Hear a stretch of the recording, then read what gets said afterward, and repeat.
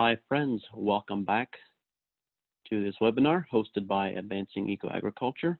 I'm John Kempf, and our topic for today's webinar is how to manage vascular infections.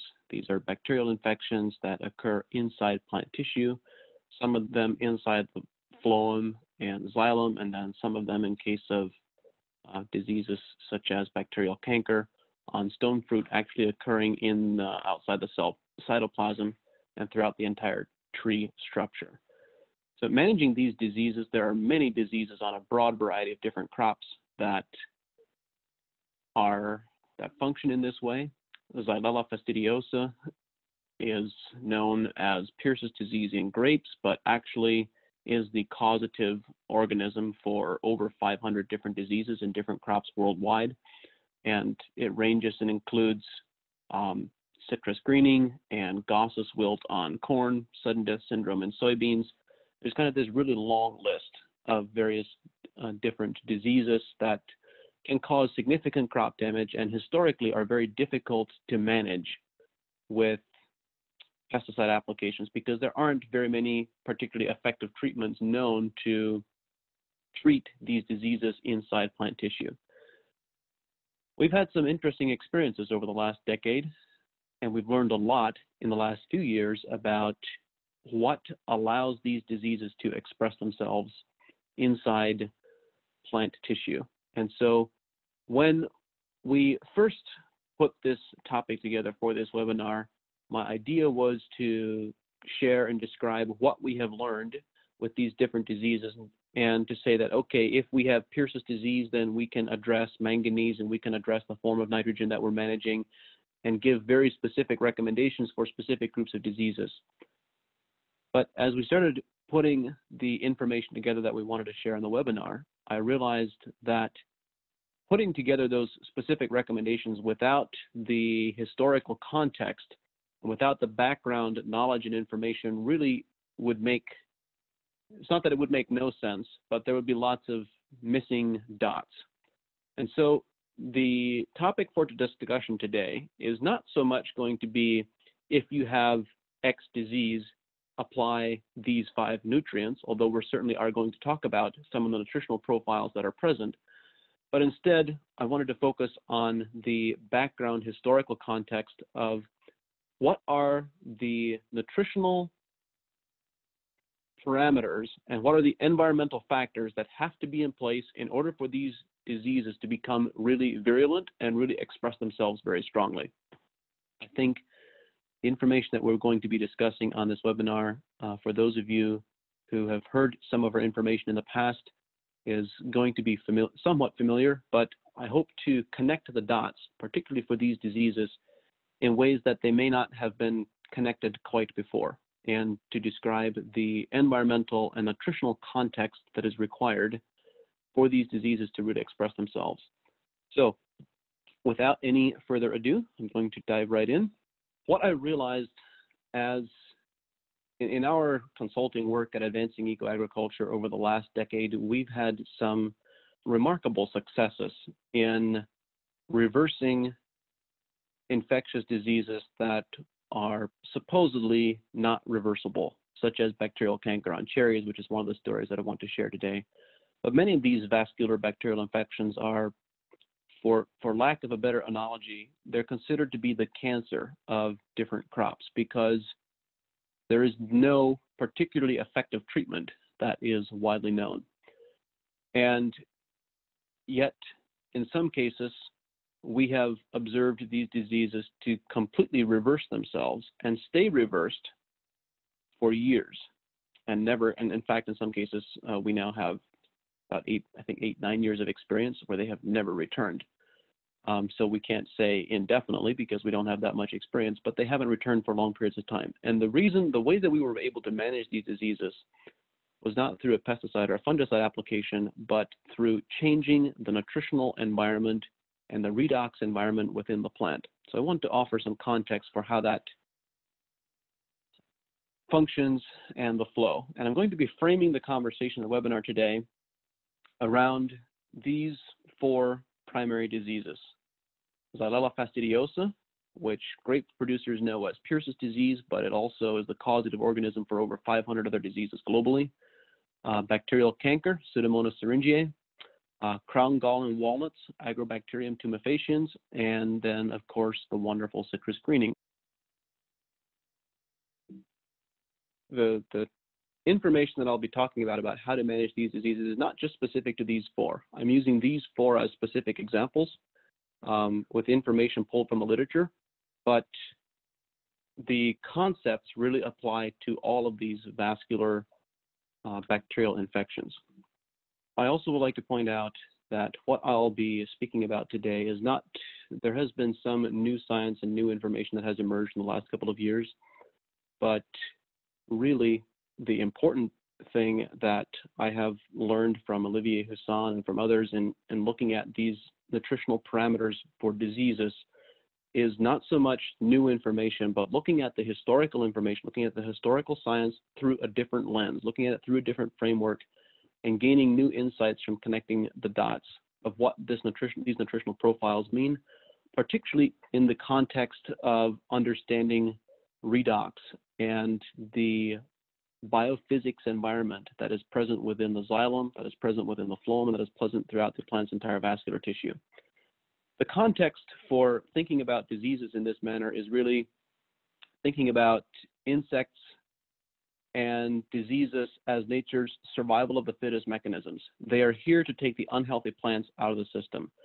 So I believe that it is possible to grow plants that can be completely resistant to disease, as long as they're supported with the right nutrition and with the right microbial microbiome. Both of those are important.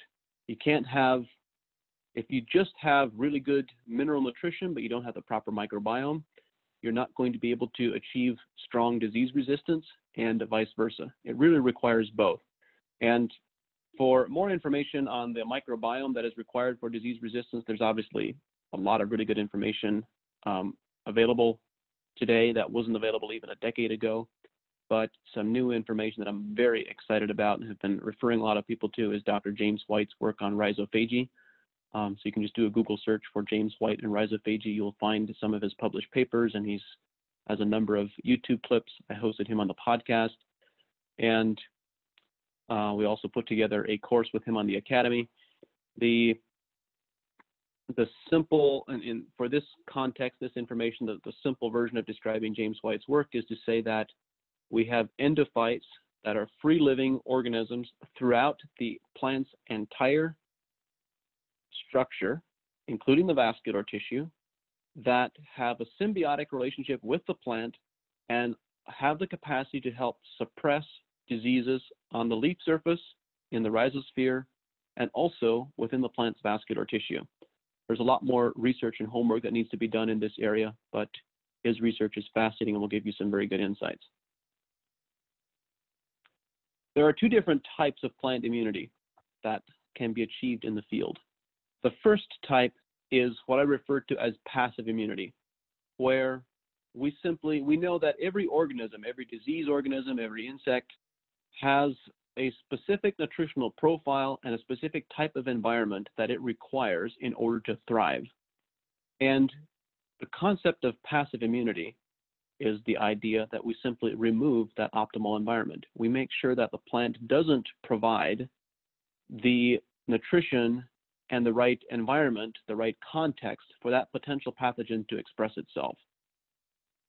We know that many of these organisms that we refer to as pathogens are quite ubiquitous in the environment. They're almost universally present. If we take some Fusarium subspecies, for example, or some Phytophthora species, we know that they are present throughout the entire soil profile in many agricultural soils. When you have a disease expressing itself, one field that has succumbed to the disease and a second that has not, there is often very little or even no difference in the quantity of the pathogenic organism in each gram of soil. The only difference is the other suppressive organisms that are either present or absent. And this is in the context of a soil environment, but the same concept also holds true for managing diseases within plant tissue, within plant structure, and on plant leaf surfaces as well. The second type of immunity is active immunity, where plants are actively producing immune compounds or resistance compounds from the induced systemic resistance and systemic acquired resistance pathway, which are sometimes referred to as the salicylic acid or jasmonate pathway. As an example of the type of thinking and some of the type of experiences that we've had in the past, I wanted to speak to our experience with bacterial canker on cherries. So bacterial canker, you have Pseudomonas syringae that is not specific to the phloem, it's not specific to the xylem, but it is throughout the entire vascular structure and throughout the entire tree structure in the cytoplasm as a bacterial infection, and it is considered to be essentially untreatable. You can cut out the damaged tissue and try to prevent it from spreading, but it does tend to spread fairly easily and quickly, and it is a significant challenge. So we began working with this particular producer, which is Mike Omeg. Some of you may have heard me speak of him in the past, in 2013 or 14, if I recall correctly, somewhere in that time frame. And when we first began working with Mike, he had some blocks that had severe bacterial canker, and we started working on some of these blocks, and bacterial canker completely disappeared. The cankers that were present dried up. They were still there, but they did not spread, they didn't propagate, and eventually 3 years went by with no reoccurrence of bacterial canker. And if you've listened to the podcast, I interviewed Dr. Lin Long from Oregon State University and also Mike Omeg, and both of them confirmed that bacterial canker had completely disappeared on these trees. And this is a photo of a field day that we hosted at Mike's farm, and he's holding a poster with the block that was so severely infected 3 years prior. That is, he's standing in front of these trees right now. So these are the trees before and after, 3 years later. And when we first began working with this block, Mike's intention was to give us a 1-year opportunity to see if we could reverse them. And if not, he was going to dose them out and start over. So in that 3-year period, we were able to take yields from 2 tons up to 8 tons per acre, and the trees completely recovered. If you want more information on this story, I'm not going to go in depth into what we did and the results that were observed, but you can, Mike Omeg has a video or YouTube channel where he has shared videos about what they were seeing both before and then also after. He has this one video that you'll be able to click on and when you get the slide deck or on the video, and you can actually see firsthand what they observed and what they experienced in their orchard. So the question that we need to begin thinking about is, all right, if it's true that changes in nutrition and changes in the soil environment and the microbial environment can change a plant's susceptibility or resistance to disease, how can we measure that and how can we manage that? So I want to offer a different perspective that I've been learning about for the last couple of years on how to manage and measure these. So this is a perspective based on looking at a plant from a biophysics perspective rather than a biochemistry or a nutritional perspective. This is research that was originally, is built on research that was originally done by Louis-Claude Vincent in France in the 1950s and 60s. And he developed this terminology of measuring plant bioelectronics, where he was measuring EH, pH, and electrical conductivity. Originally, he was looking at water and human health, and then that transferred to agriculture. And he developed this diagram where he had pH across the bottom of the chart and EH, not electrical conductivity, but redox along the left-hand side of the chart. And he divided the chart into 4 quadrants. And so you would have a quadrant that was alkaline and oxidized, a quadrant that was alkaline and reduced, and acid and oxidized, and acid reduced, and so forth.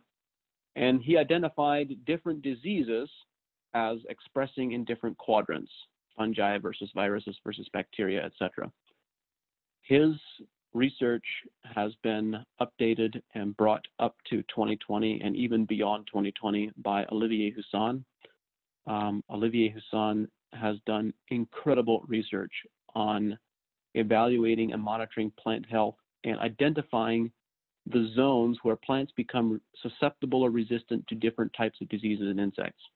So this is a slide. I've borrowed several slides from Olivier Husson's presentations that I'll be sharing with you, and I want to offer some context for them. So these are Olivier's words, is that plants are not necessarily a resource for their bioaggressors, for their pathogens, but they're only a resource. They can only be consumed when they are imbalanced, particularly in regards to redox, pH, and electrical conductivity. And we can, through agricultural practices, cropping systems, and nutrition management, modify these conditions and characteristics in plants to make them unfavorable for the pathogens. This is the foundation. If we can manage these pieces, we can prevent these organisms from ever infecting a plant in the first place. And when they are present, as in the case of bacterial canker on cherries, we can actually reverse it because we create an environment in which they can no longer express themselves. This slide is incredibly powerful and enough to make your head spin. This is based on Olivier Husson's work. He put this together and he describes this as his redox map of the worlds. And essentially, this is way too much information on one slide for me to go into and explain and clarify on a short webinar. But the essence is that you see along the bottom of the chart, we have a pH, from going from a 3 to a 10 in this zone. On the left-hand side of the chart, we have redox, or EH, measured in millivolts. And then diagonally across the chart, we have these various zones that are expressed as PE plus pH. That gets into some of the biochemistry that we won't go into right now. But in essence, if you're familiar with redox, you're familiar with the idea of reduced versus oxidized environments. And the simplest way of expressing this is as you move towards the upper right of this diagram, you're moving in the direction of being more oxidized. And as you move towards the lower left, you move in the direction of being more reduced. And in the context of plants, photosynthesis is a very powerful reducing process. So it has the function of reducing the soil of the plant leaves and the entire plant structure. And then there are other factors which occur that have an oxidizing effect, and we're going to get into some of those. But what he has described is that each of these groups of organisms can only cause an infection in a plant within one of these zones. So we have the zone of viruses in the red zone, the lower right-hand side, and oomycetes, bacteria, even further down on the lower right-hand side. So the oomycetes would be organisms such as Phytophthora and so forth. Then we have the biotrophic fungi, necrotrophic fungi, and different types of insects. And if you look at this, the optimal zone, we have this optimal zone for plant health and nutrition that is on the lower left-hand side of the chart. That is essentially in a millivoltage, where you see the line that goes from millivolt 300 down to a pH 7. This is the zone where plants can be completely resistant to all of these various diseases. And not only can they become resistant, but they can also reverse infections that have already occurred in the past. So if you want to learn more, there is a lot of information here and too much for me to really get into right now. If you want to learn more, we worked to put together an in-depth course with Olivier where he teaches the science and the principles behind this that he has developed, titled Understanding Redox Potential. This course is available for free on our academy, regen.ag academy, and I would very much encourage you to go there and take that course. It is intense. There's a lot of new information that you may have never heard of before, but it will give you a completely different perspective on how to manage diseases and how to think about producing plants that can resist disease before they ever show up in the first place. So when we produced the course, one of the initial attendees to our introductory webinars asked an important question. It was actually Greg Pennyroyal. Big shout out to Greg for asking good questions. Thank you, Greg. And Greg asked the question, what are the differences in this zone, in this environment, between a xylem-borne and phloem-borne bacterial infections? Olivier didn't know the answer to that question, but he started combing through the research to try to find the answer to that question, and it led to some completely new insights or additional insights in the work that he was doing. And rather than having these very large nebulous zones of where organisms would infect the plant, he was actually able to narrow down these zones very precisely and very accurately. So this is our slide that he put together for Xylella specifically, and where he identified a very specific zone of where this organism expresses itself and the environment that it requires in order to successfully reproduce and cause an infection. So we now have a zone that's much smaller rather than much larger, and I'm only sharing this one slide for right now. Olivier is in the process of publishing several additional papers with this information. So we can see that now, instead of having this large nebulous zone, we have this very specific dot on the map, on the chart, where Xylella can produce an infection. And if we can keep the plant out of that zone, then we can produce plants that are resistant to Xylella. And I'm using Xylella as an example, but Olivier has been able to take this and identify those very specific locations for a broad range of diseases for many different types of crops. And that's the information that will be published in the coming months. So in general, the very high-level perspective overview is that each of these vascular infections express themselves when plants are grown in excessively oxidized environments. So let's unwrap this a little bit. Environmental factors which are oxidizing, which have an oxidizing effect, are high soil temperatures, dry soil conditions, soils that are very aerobic, soils that have an abundance, almost excessive levels of gas exchange, and that are dominated by aerobic bacteria. So these aerobic bacteria can also be termed oxidizing bacteria because of the influence that they have on, let's say, on nitrogen. Now, scientists, researchers in different fields use different terminology to talk about the exact same thing. So we might use the term aerobic bacteria, or we might use the term oxidizing bacteria, or we might use the term nitrifying bacteria and nitrifiers, where they convert ammonium to nitrate from the reduced to the oxidized state. Those are different terminologies, all describing exactly the same thing. And these are all organisms and groups of organisms that have the effect of producing an oxidized soil environment with primarily oxidized nutrients, which is a problem when we want to begin managing these diseases. So the challenge is that, and the opportunity is that these oxidizing factors, if we want to produce disease-resistant plants, these oxidizing factors should be counterbalanced. We should balance them out with cultural management practices. So it's not that oxidation is a bad thing. It's not that oxidation is universally bad and reduction is universally good, or vice versa. We require both, but we require both to be in balance. And the problem that we have today in our agricultural ecosystems is that we have developed management systems which don't balance out the oxidizing and reducing effects in the ecosystem. Instead, we are completely off on one end of the spectrum with practices and environments and ecosystems that are excessively oxidized, which leads to the expression of all these vascular diseases.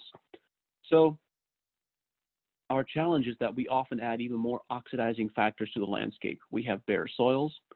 We add high electrical conductivity salt fertilizers or ionic fertilizers, such as potassium chloride and different forms of nitrogen, etc. Limestone, surprisingly enough, actually has an oxidizing effect as well.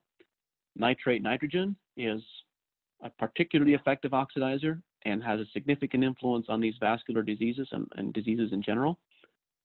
And then, of course, there's also glyphosate. And this list is much longer. I mean, you could add, if you wanted to go into some detail, you could add a list that would be pages long of cultural management practices and things that we do that have an oxidizing effect.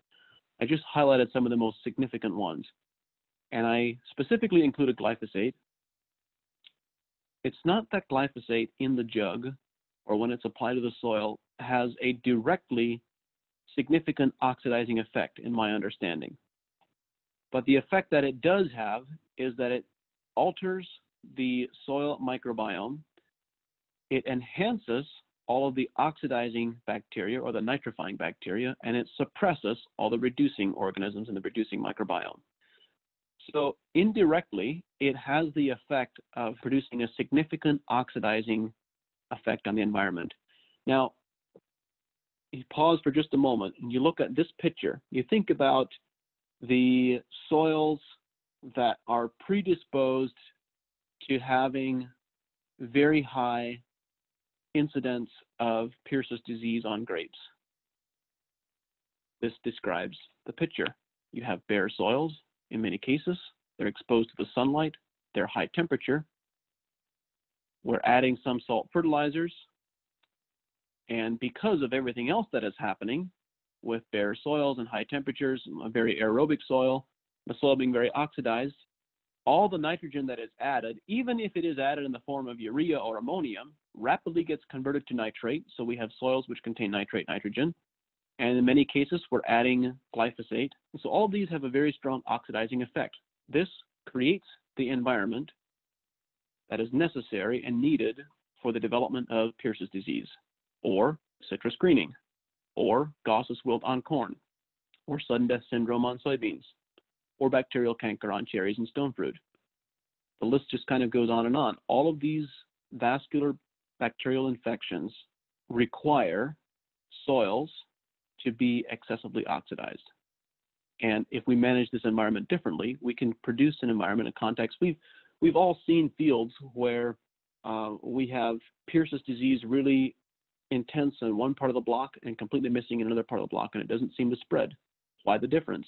The difference is because of what is happening and has happened in that soil historically. Perhaps it has a different geological base. There can be different things going on, but there are always reasons why you have some plants, the exact same variety, managed the same way, in the same block, but one section is very susceptible and the next section is resistant. The difference is in the environment. I wanted to speak a little bit about nitrogen specifically. Don Huber was the first of the research that I have read.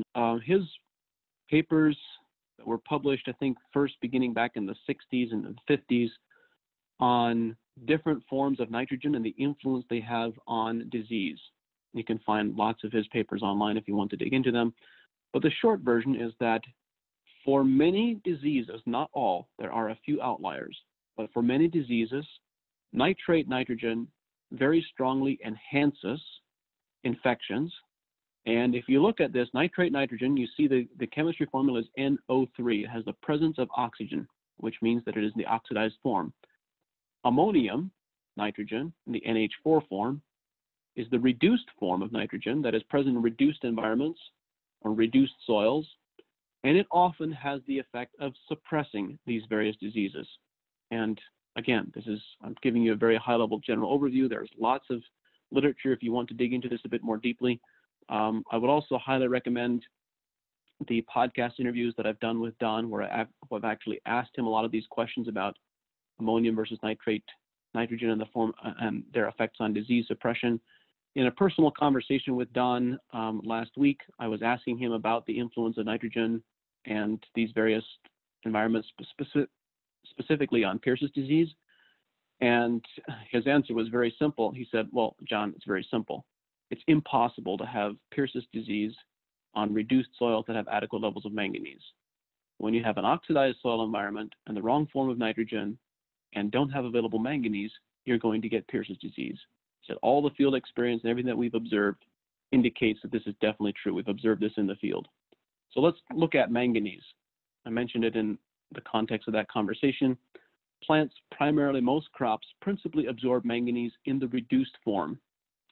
It's not physiologically active in the plant in the oxidized form. and it is generally poorly available in oxidized soils. Even though the soil analysis shows you have generous levels of manganese, it's not very readily available.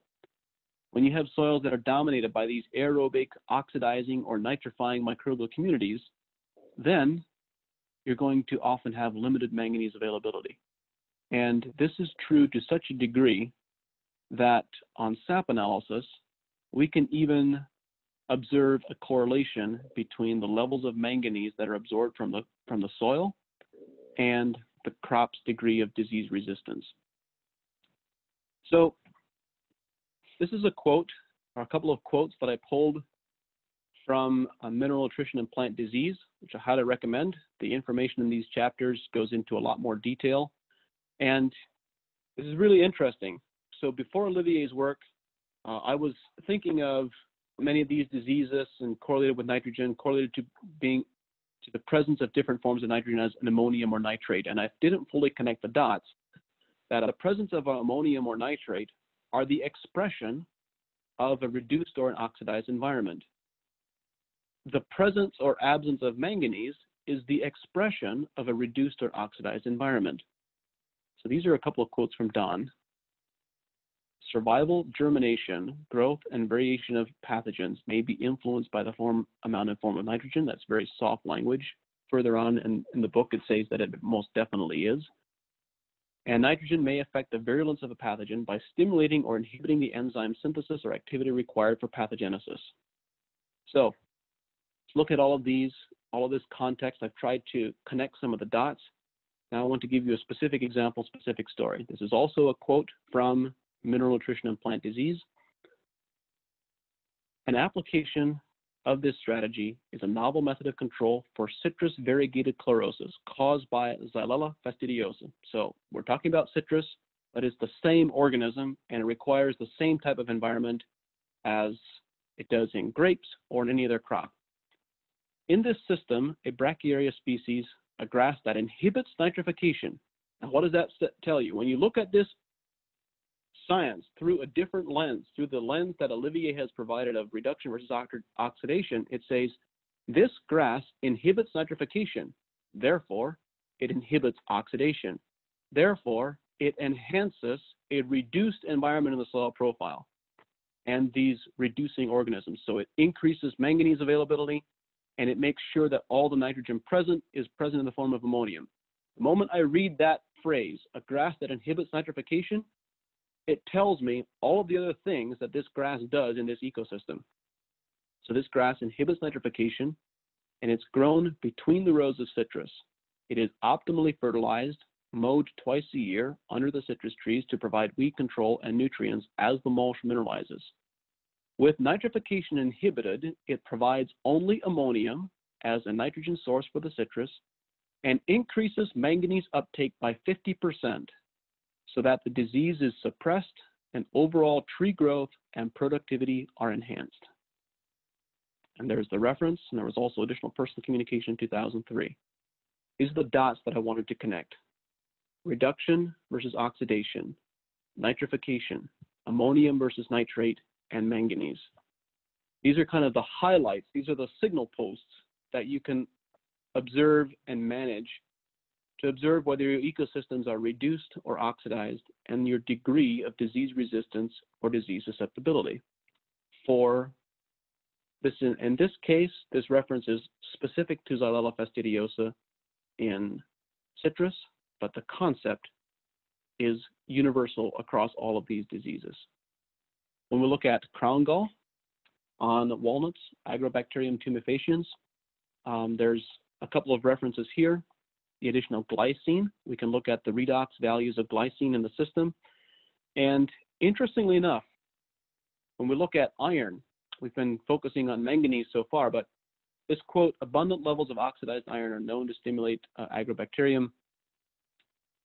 So we know that we can have either ferric or ferrous iron in soil systems and various siderophores that are absorbed by plants. So you can have Fe2+, Fe3+, etc.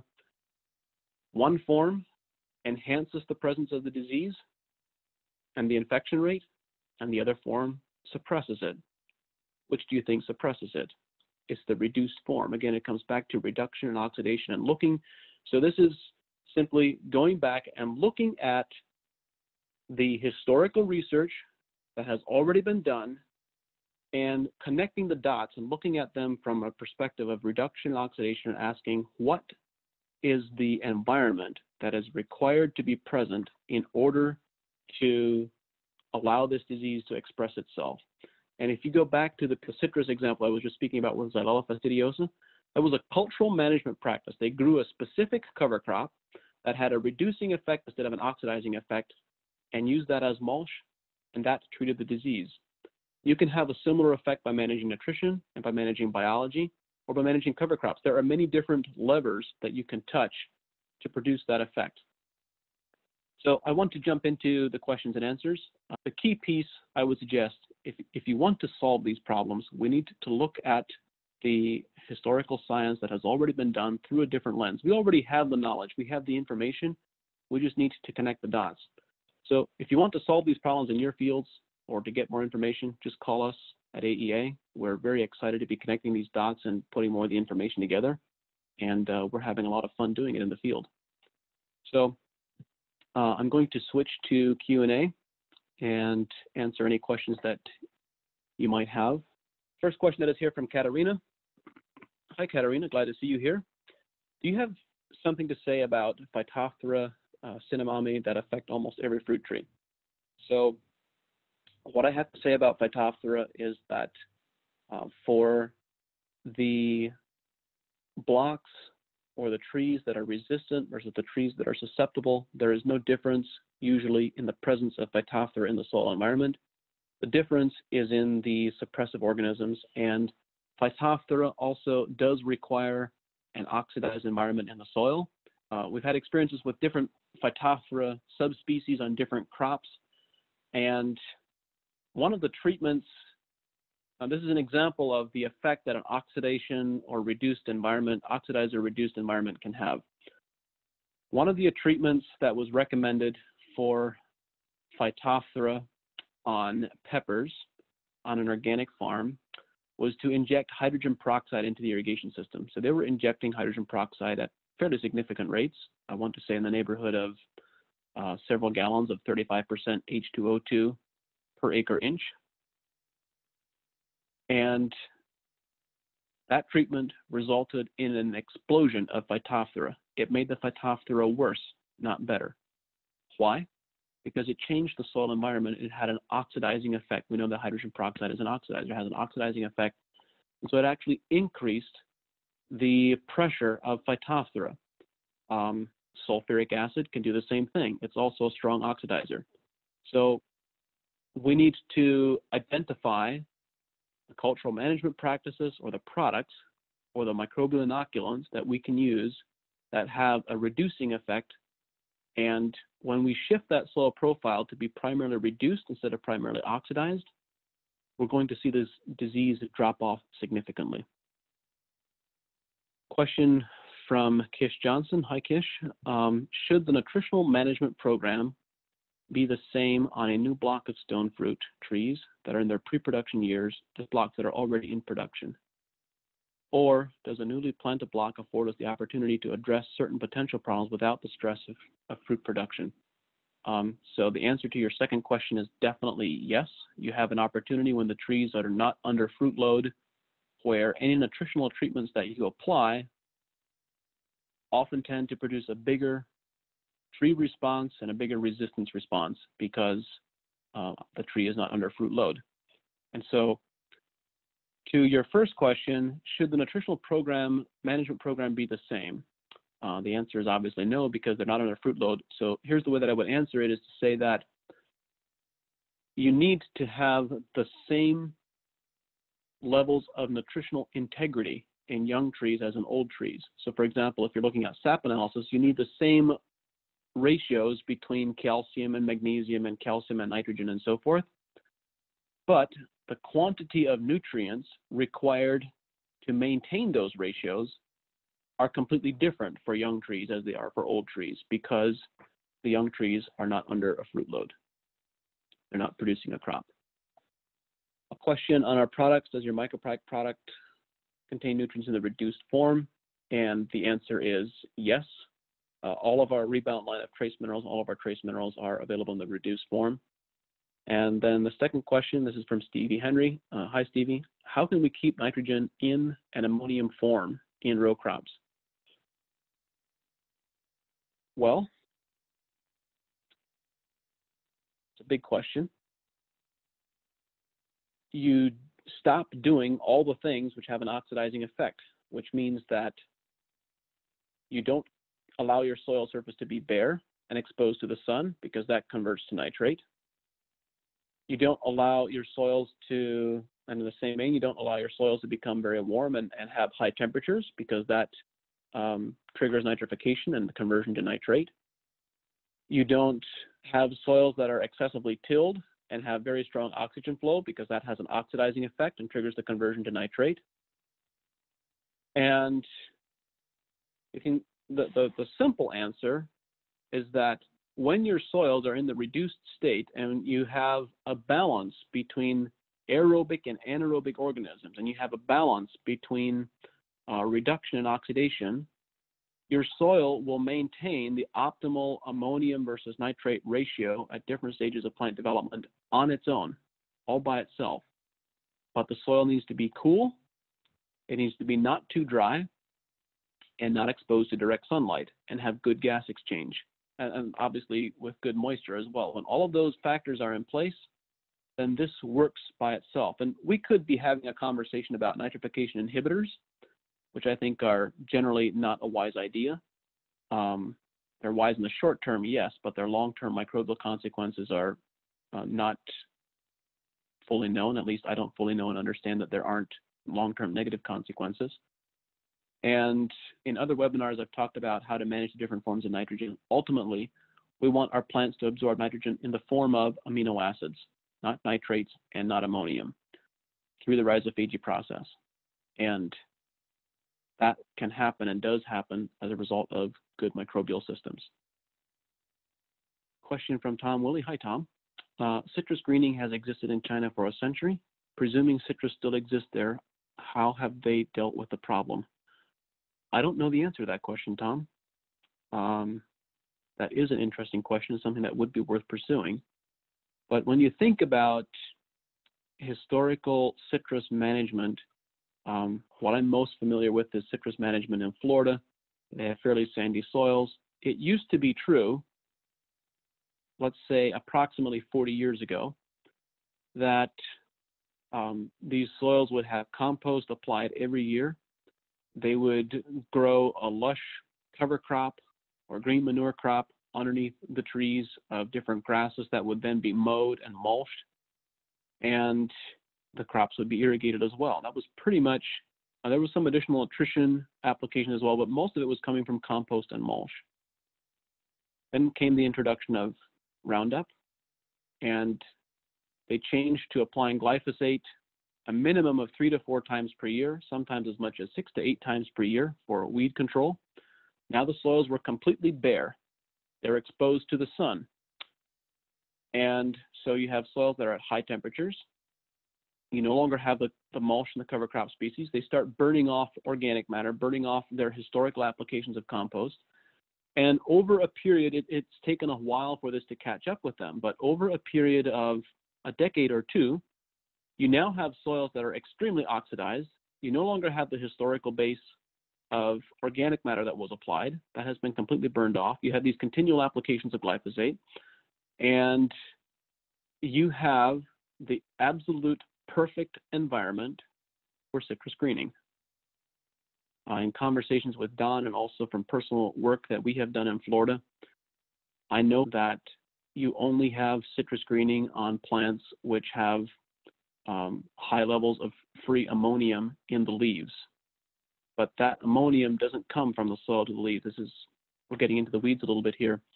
But what is actually happening is that these trees are no longer picking up the manganese and the form of iron that they need and other trace minerals that they need to convert the ammonium in the leaf into the amino acid form, into amino acids and into proteins. So the citrus industry in Florida is one I'm speaking in the Florida context because it's where I have the most personal experience and observation. It's like a plane that has been falling for a long time and it's only recently crashed and is burning. But it's taken a while to get there to the point where we are right now. It's a very good question, though, Tom, and it's something that I will look into a bit more closely. What is the mechanism behind Erwinia, and how could that be managed from a farm management perspective? Erwinia being the causative organism for fire blight, for those of you not familiar with it. So the brief answer is that Erwinia also exists when you have an imbalanced nutritional profile and you have soils and or plant systems that are excessively oxidized. And it can be most closely compared to, I think, probably crown gall, but also to Pierce's disease. The reality, there's a lot of overlap. There are differences between those organisms that infect only the phloem and only the xylem, and versus those that infect the entire vascular tissue. So, and there are also differences in these organisms based on their entry point of infection. Is it the leaf? Is it the root? Etc. Olivier has promised to publish this information in some additional papers and webinars in the coming months at some point, hopefully if all goes well later this year. We will be sharing this information on the Academy and also in further blog posts. So if you want to learn more about that as we release that, you can learn more about it on the blog. Question from Gilliam. Hi there. How do you manage reduction with nutrition? Well, the obvious example is with nitrogen applications. Are you applying nitrogen in the form of ammonium or nitrate? Are you applying sulfur in the form of sulfuric acid, which is an oxidizer, or thiosulfate, which also has an effect, but much less so, or let's say gypsum? So what is the form of the nutrients that you are applying? Is it in the reduced or oxidized form, and what effect does that have on the soil chemistry directly and also on the microbial profile? Question from Greg Stack. What is a practical method to measure the redox level of a grape plant in a vineyard? Can I do this at home, or should wood or leaf samples be sent to a lab? I can measure pH and Brix levels from squeezing sap from grape leaves with meters on hand. Greg, this is the $64,000 question, as the saying goes. The answer is you can measure it. And also, the value that you get when you measure it is almost meaningless. And that sounds like an oxymoron, but it's really not. Here's why. So you can get what are called ORP meters, which stands for oxidation reduction potential. You can buy ORP meters for under $100, $70 to $90 usually, so similar price to pH meter. And they're fairly accurate. But the challenge is that in biological systems, the numbers fluctuate wildly. If you have soil that is dry and hasn't been irrigated for 3 or 4 days, and you measure it, it can show up as being oxidized. You get an inch of rainfall, and it switches to reduced. So the numbers can fluctuate very dramatically in soil profiles. It's not the number itself that is really important. It is the balance, the overall balance. The range fluctuates significantly in the soil profile. But what is really important to manage is, do you have a balanced microbial population where you have a balance of aerobic and anaerobic organisms, nitrifiers versus denitrifiers, and reducing versus oxidizing? And the expression of this that you can measure is, you can measure, are your plants absorbing adequate levels of manganese? Are they absorbing the majority of their nitrogen in the form of ammonium, or are they getting nitrate? Those are really the things that matter from a disease resistance perspective. You can measure the nutritional profile and use the nutritional profile as an analog indicator of what is happening in the soil profile. And there are several people who are working on developing sensors that we can use in the fields to measure the redox values on the plant leaf surface and use that to predict disease and insect susceptibility. That's technology that I believe will be coming in the future. It might still be a couple of years away, but it seems reasonable to expect that it'll come at some point. And that will then give us a tool that we may be able to get more information more reliably than we can right now with the ORP meters. Also, one more point to your point on getting it from plant sap. It's very challenging to get a reliable reading from plant sap because of the significant differences between the phloem and the xylem. So the xylem redox values correspond to the nutritional profile that is being, and nutritional integrity that is being absorbed from the soil, because xylem is really the water transport pipeline that is doped with nutrients coming from the soil upward. The phloem, on the other hand, is an extremely proton-rich environment, has a very high pH because of sucrose and sugars being transferred from the leaves into the phloem occurs as a result of a proton pump, so you get these high proton concentrations in the phloem. Point is simply that there are significant variations in redox values between xylem and phloem and other locations within the leaf. So it's not the value itself that is really important to measure. But let me say it a little bit differently. We know that pH is a result of nutritional balance or imbalance. And in the same way, redox is a result of nutritional balance or imbalance. So if we manage the nutritional balance, then the redox will automatically be balanced where it needs to be. And that's really what we can measure and manage the most accurately and the most sensitively at this point in time. Question from Stevie Henry. What are some reducing cover crops and reducing inoculants? I answered this question in detail in a couple of webinars that we've done in the past on the rhizophagy cycle, nitrogen absorption, and how to produce a disease-suppressive soil. So I think if you go to YouTube and you look for a webinar on producing disease-suppressive soils, I specifically talk about cover crops and inoculants that produce this reducing environment in the soil profile. Question from Ravindra on Xanthomonas species and subspecies in pomegranates. Will reduced conditions help? The answer is yes.